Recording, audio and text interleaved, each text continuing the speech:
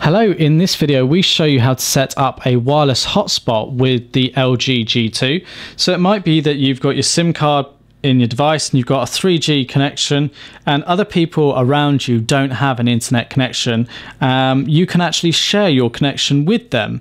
Now this does have a potential impact on your battery life, and of course it has an impact on your data because people are using your connection to the internet rather than their own.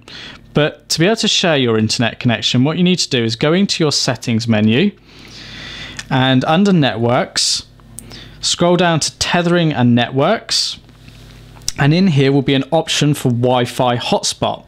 You can see it's currently off, but if we were to tap it on, it will switch it on, and you can set a password for this. So let's call it test because it has to be at least 8 characters, and I click save. So it now switches the wireless hotspot on, and it means that other people can now search for my network that I've created, and they can connect to it with the password test. Now if I tap into here, I can get more details on the wireless hotspot. So at the moment the default setting is that the wireless hotspot is named G2_2762. And it has a WPA PSK security on it.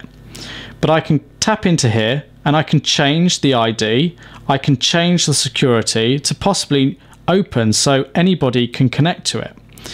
I can click save, and I can also select timeout.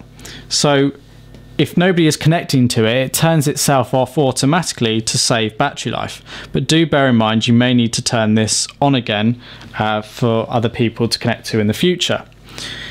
So you can change the time intervals like so. And of course you can switch it on or off like that, and it's basically a very quick way of sharing internet with other people, and it's particularly useful where you're in places where there is no signal or people are struggling to get signal, where you might actually have quite a good one through your network provider.